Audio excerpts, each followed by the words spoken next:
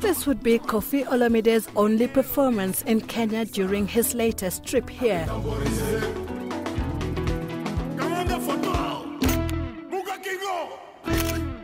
A performance inside Citizen TV studios that was apparently meant to show that there was no bad blood between him and his dancer Pamela, whom video footage showed him kicking on arrival in Nairobi on Friday.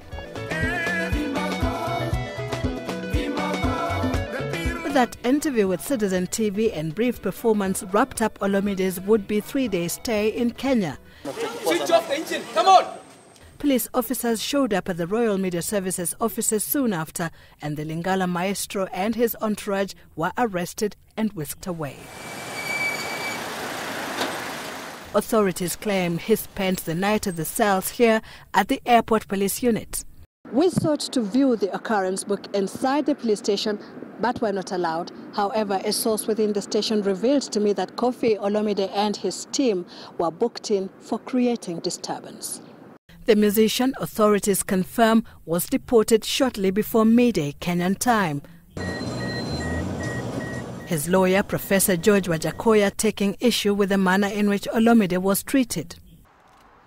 He denied having actually kicked the lady as it is being shown on the media. He said that he just flipped, but he did not kick anybody.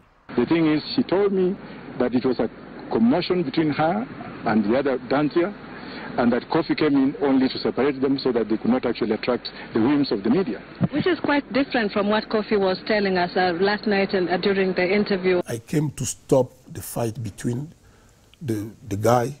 They told me that he's like a pickpocket in Kenya. He wanted a hand luggage of one of my dancers. That's all. And my idea was only to protect my people. Also deported together with Olomide were 3 of his dancers, the Kenyan government footing the bill of their flight back to Kinshasa. Actually, he was deported without passports, because as far as we are concerned, his passports were in the hotel, and I wanted custody of the passports to negotiate for his bail from the OCS or from the station. Now, before the passports came in, the man was already on the plane. I followed up to find out what's happening. I was denied entry in the airport. At the Bomas of Kenya, an eerie silence. The concert dubbed Ekotite, borrowed from a chorus of Olomide's latest hit Selfie, was to go down here tonight.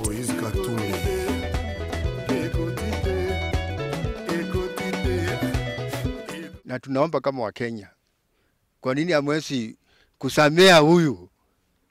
Sisi tucheze concert yetu tufurahie, alafu vitu ifanyike. Watu kosa ndio kosa. Lakini hii mimi ni fani wa Koffi kabisa mimi.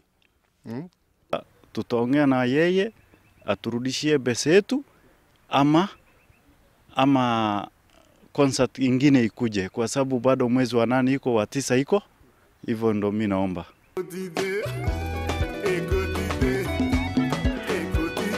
Well, Mopao Mokonzi, as his fans call him, is already in Congo. But whether his promoters would be kind to make refunds to the ticket holders remains to be seen. Selvichabet, Citizen Weekend.